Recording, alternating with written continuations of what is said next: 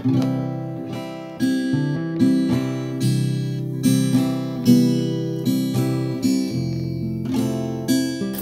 traditional Korean culture and everything. Oh, dogs are angry again. The whole angry dogs. Hello, buddy. Hey, what are you doing, bud? Hey, what are you doing? What are you doing? About to start my bike ride to Gijang-gun. Stay tuned. Glasses are fogged up. Train's about to come any second. See you soon.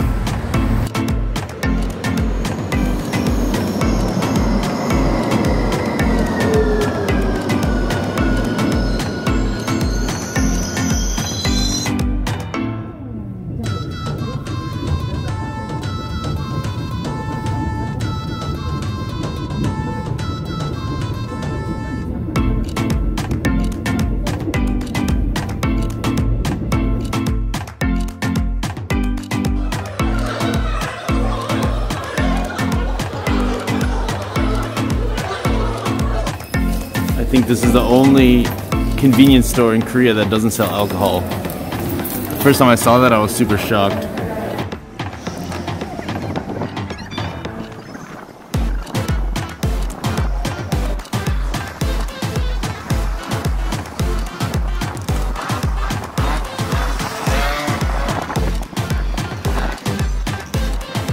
Hello everybody, here we are at Ilgwang Beach. There's the beach in the background, you can see.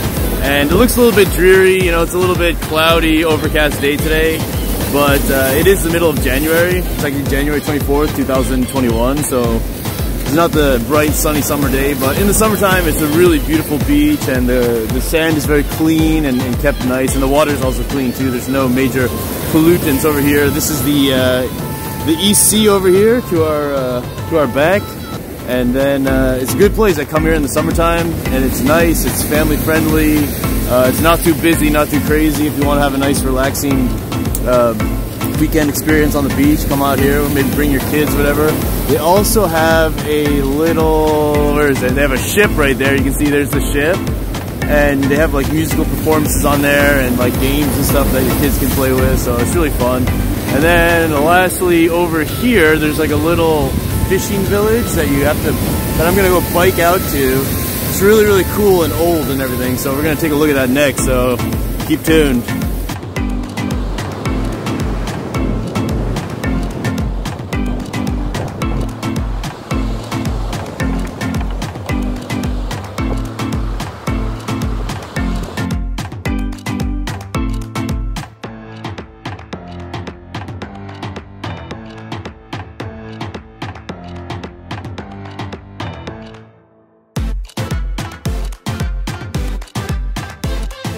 Alright everybody, so here we are at the Haklimaul.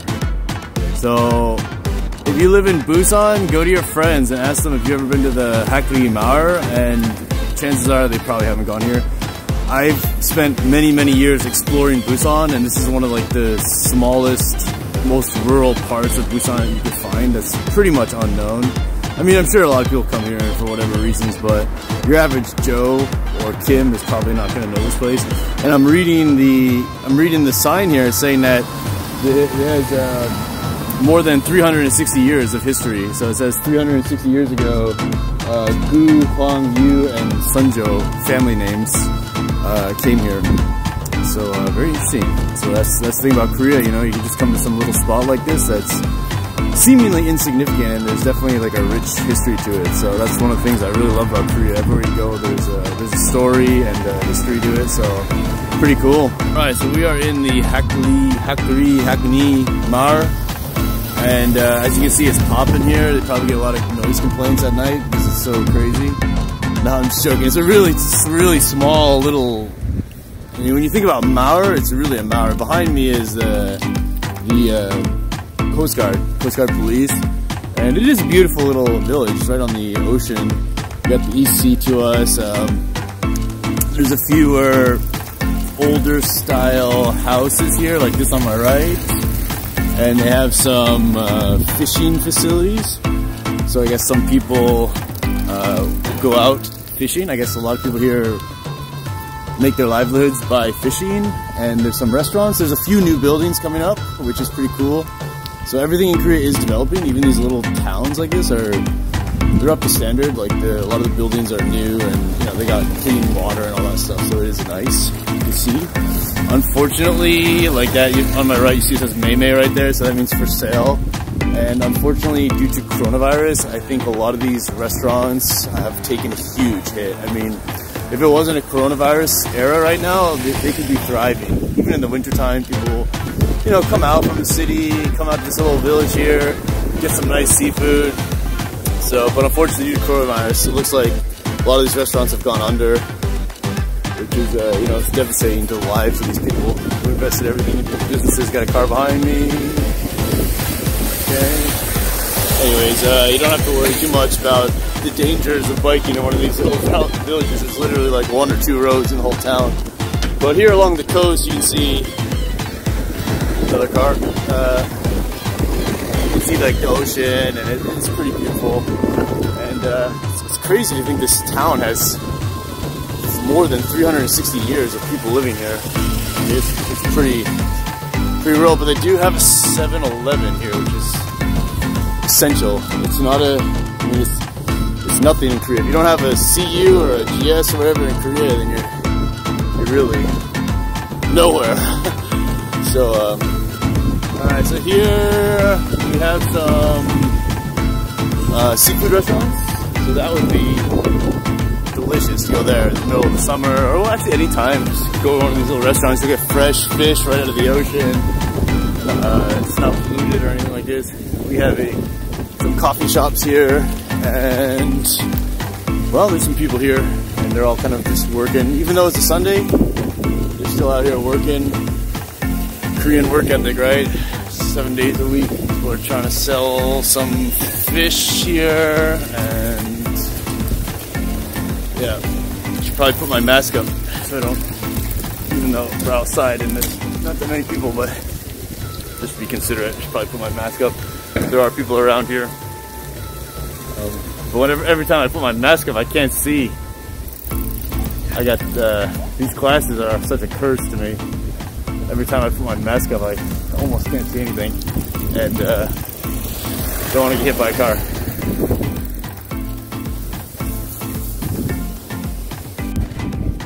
Alright, so now I'm in one of these little offshoots. There's like a little side road coming out of the, off the main road. Dogs are barking at me, they don't like me.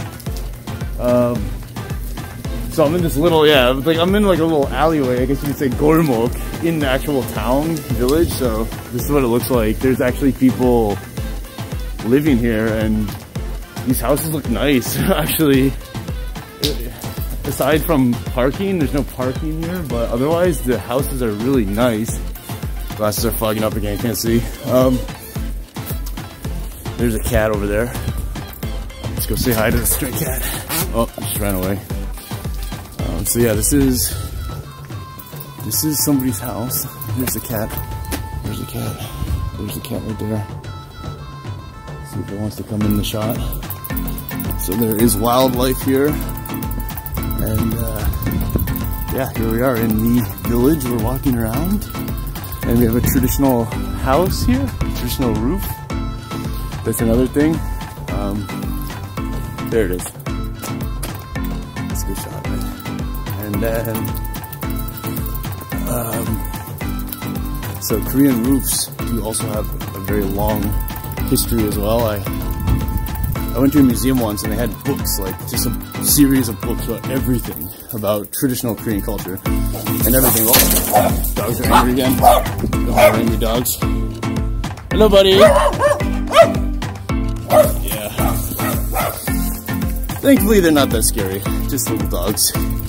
If you come to Canada or whatever, or America, you'll see like gigantic dogs that are like just bristling to break out and kill you. So we have like some fishing equipment, some abandoned fishing equipment here, and more dogs barking at me. Sorry to everybody in the neighborhood that I'm disturbing, but I do want to show everybody. Hey, what are you doing, bud? Hey, what are you doing?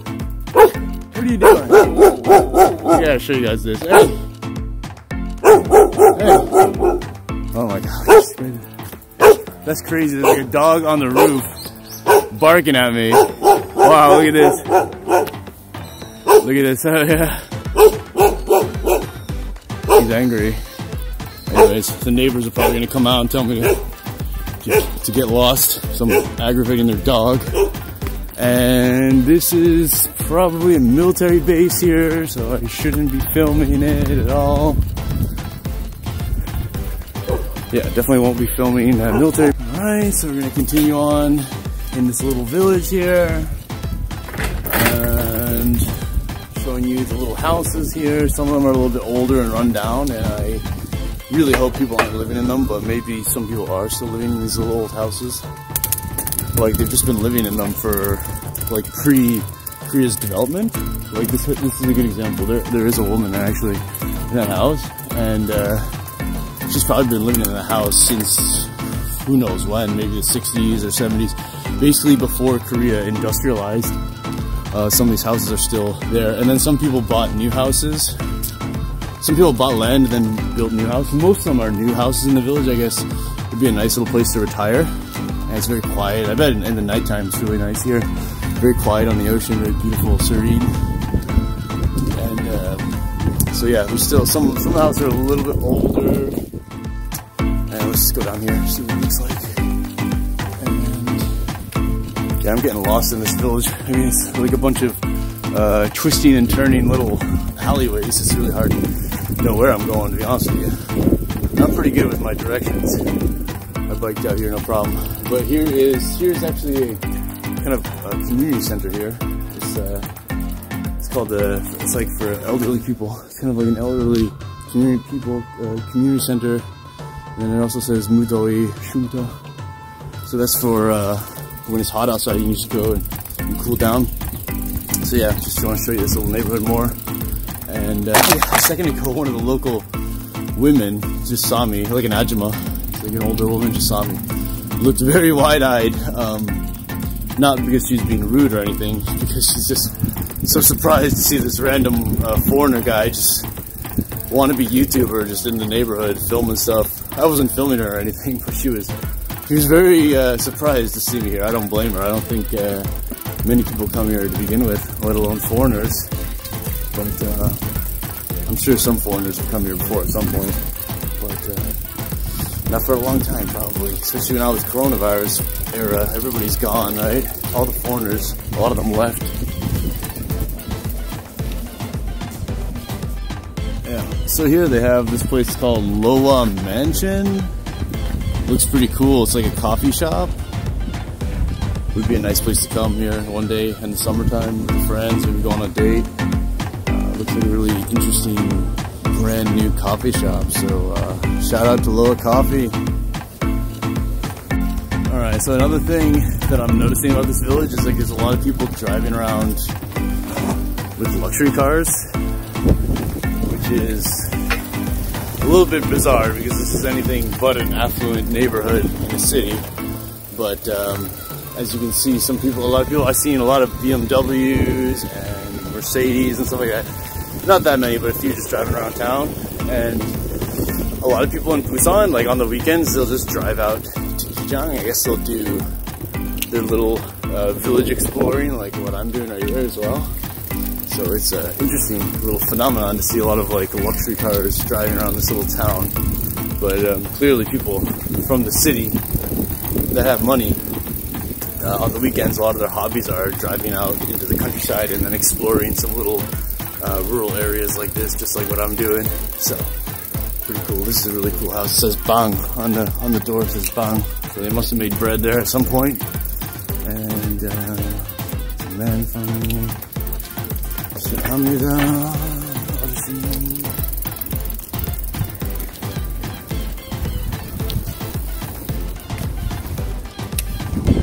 Alright, so that's it for the Haklee Village. And just leaving out, just biking out. There's only one road into the place, and then a little circle road. And once you it's kind of like a circle once you get to the main road. At least like a circle kind of thing. Here we have some newer apartments here. That's pretty nice. I wonder who lives there.